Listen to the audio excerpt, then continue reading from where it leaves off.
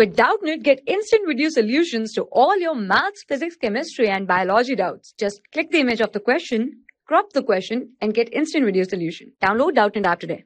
The question is assertion reason kind of question. Here the assertion is that during the aerobic respiration, pyruvic acid formed as a result of glycolysis undergoes phosphorylation reaction to form acetyl coenzyme A. And the reason is that there is net gain of 18 ATP molecules during the aerobic respiration of 1 molecule of glucose.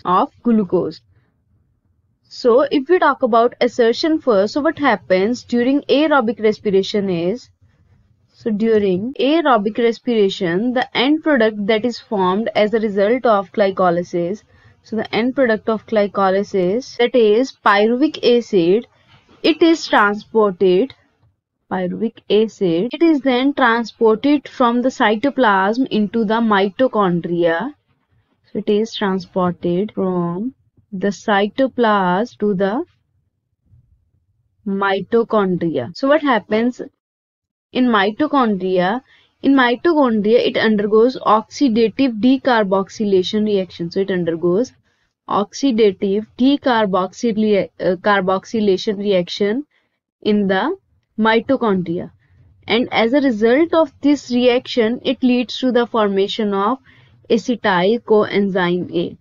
So acetyl coenzyme A, it is formed as a result of this reaction. So what happened during aerobic respiration is pyruvic acid from cytoplasm, it is transported into the mitochondria.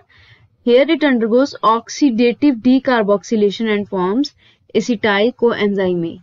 So now if we read the assertion, it said that pyruvic acid, it undergoes phosphorylation reaction to form acetyl coenzyme A, but it undergoes oxidative decarboxylation reaction. So this statement is false. So the assertion is false. So now if we look upon the reason, it said that there is net gain of 18 ATP molecules during aerobic respiration of 1 molecule of glucose. So now if we talk about complete oxidation of glucose, so this is the aerobic respiration, that is complete oxidation of glucose into carbon dioxide and water. So glucose, it is oxidized into carbon dioxide and water.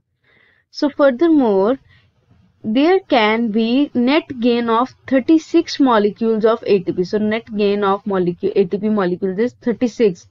So during this aerobic respiration, 36 ATP molecules can be formed from 1 glucose molecule.